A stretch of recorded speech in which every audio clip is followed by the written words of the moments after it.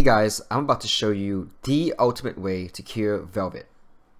Of course, this method works really well on bettas, and it also works on a lot of other aquarium fishes, as long as they're not like those super tiny nanofish. So if you ever watched my previous video on curing velvet using hydrogen peroxide, I found out that an oxidizing agent is a very effective method to get rid of surface parasites like velvet, because an oxidizer is able to burn off the protective layer called the theca of the parasites. This time we're going to use a different oxidizing agent called potassium permanganate.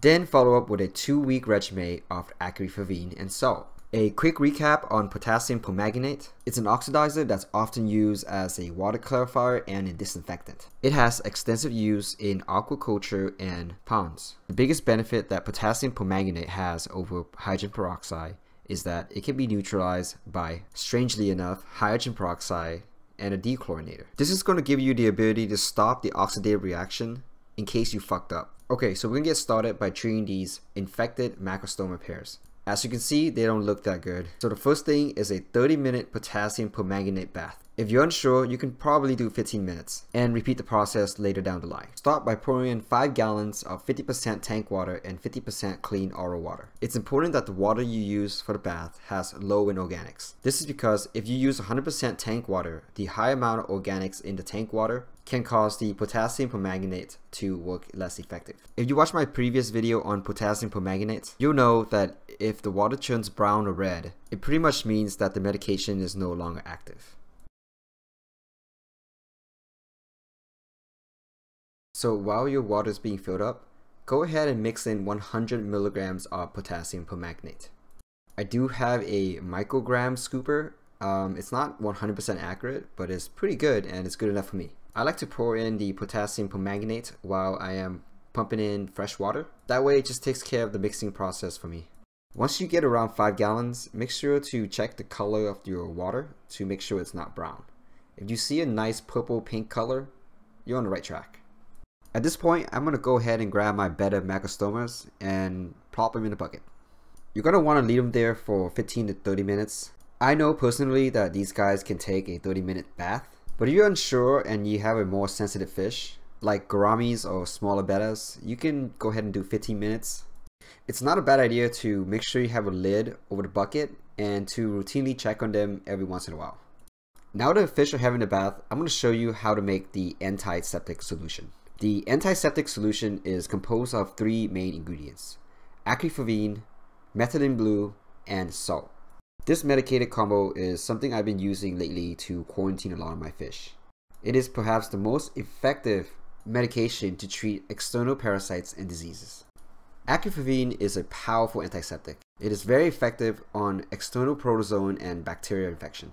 I use it extensively to quarantine my fish as well as to raise fries.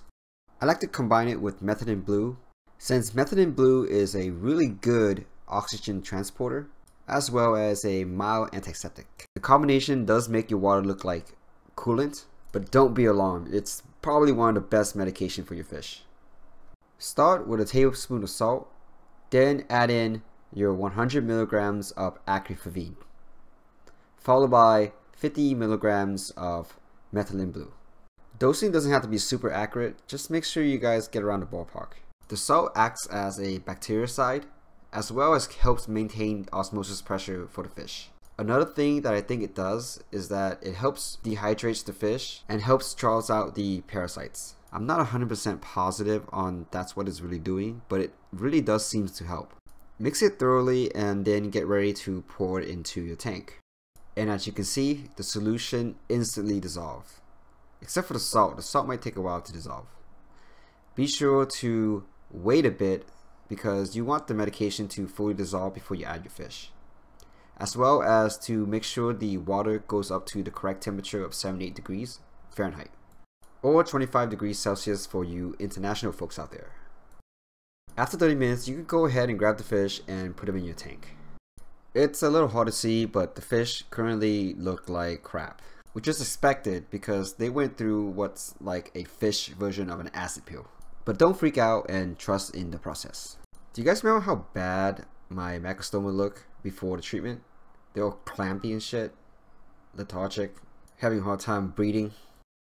So this is what they look like now after 24 hours. Both fish are looking way better. Fins all spread out, moving around, lively. You'll also notice that most of the velvet has been pretty much eradicated. Job done? Well, not yet. You see, there's probably some parasites lingering around in the body, most likely the gills. And this is where the acriflavine and salt come into play.